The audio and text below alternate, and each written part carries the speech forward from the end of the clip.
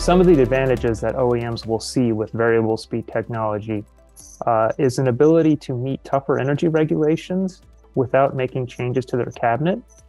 Also, what they can do is use one variable speed compressor to cover multiple applications where they previously had to buy several different compressors.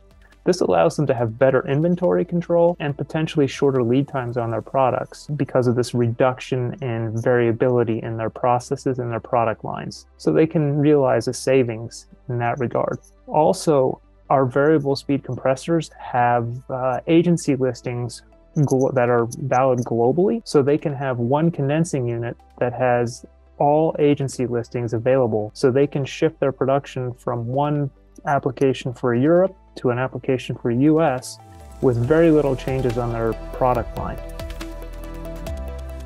The medical field has been very quick to adopt it because they have really tight temperature control standards and they like the energy savings. It's helpful for them for sales, but really showing that better temperature control versus the fixed speed compressor is key because the products they put in are so expensive and so sensitive to temperature variations. And then fresh food is typically a little more like food retail. Your supermarket applications, they tend to be quicker adopters of variable speed technology because they have product that has a high value that will go bad quite quickly, and the door opening cycle is pretty high, so there's risks of air infiltration that can impact product integrity and humidity, so you get better control over those things as well.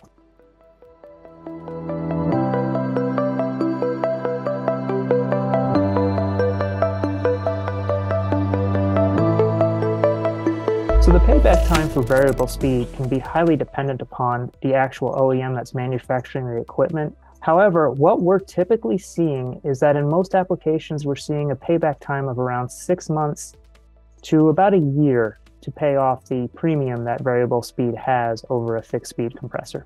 Almost every conversion we've had positive to surprisingly positive results with variable speed.